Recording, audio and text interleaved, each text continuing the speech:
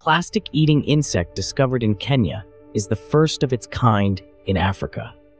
There's been an exciting new discovery in the fight against plastic pollution: mealworm larvae that are capable of consuming polystyrene. They join the ranks of a small group of insects that have been found to be capable of breaking the polluting plastic down, though this is the first time that an insect species native to Africa has been found to do this. Polystyrene, commonly known as Styrofoam, is a plastic material that's widely used in food, electronic, and industrial packaging. It's difficult to break down and therefore durable. Traditional recycling methods, like chemical and thermal processing, are expensive and can create pollutants.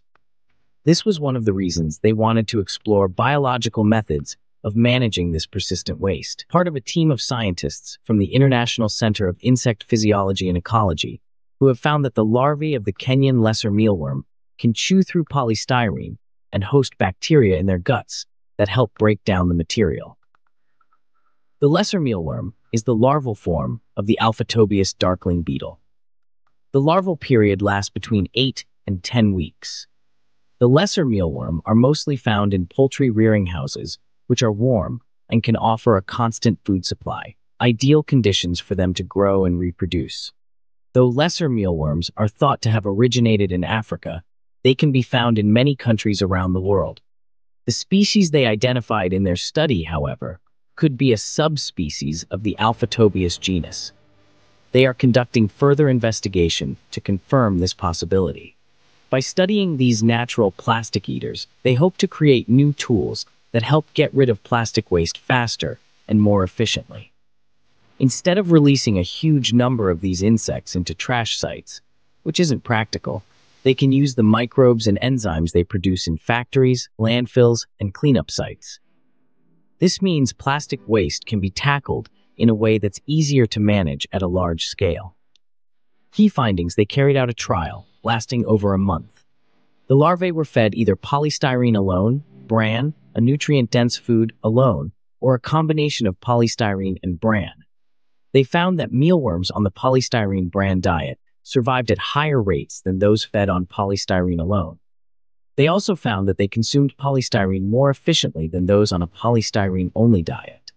This highlights the benefits of ensuring the insects still had a nutrient-dense diet.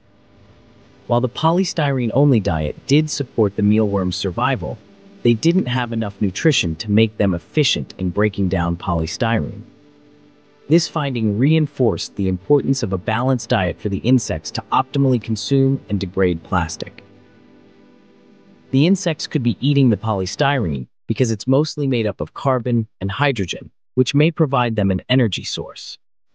The mealworms on the polystyrene bran diet were able to break down approximately 11.7% of the total polystyrene over the trial period. Gut bacteria. The analysis of the mealworm gut revealed significant shifts in the bacterial composition depending on the diet.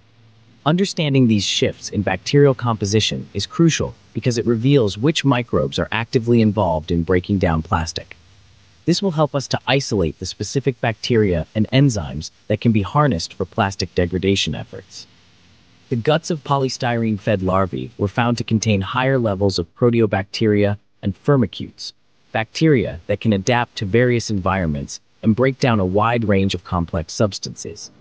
Bacteria such as Clivora, Lactococcus, Citrobacter, and Klebsiella were also particularly abundant and are known to produce enzymes capable of digesting synthetic plastics.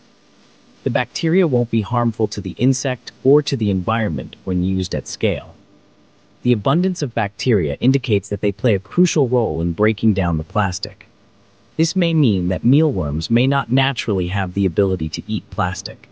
Instead, when they start eating plastic, the bacteria in their guts might change to help break it down. Thus, the microbes in the mealworms' stomachs can adjust to unusual diets, like plastic. These findings support the hypothesis that the gut of certain insects can enable plastic degradation. This is likely because the bacteria in their gut can produce enzymes that break down plastic polymers. This raises the possibility of isolating these bacteria and the enzymes produced to create microbial solutions that will address plastic waste on a larger scale.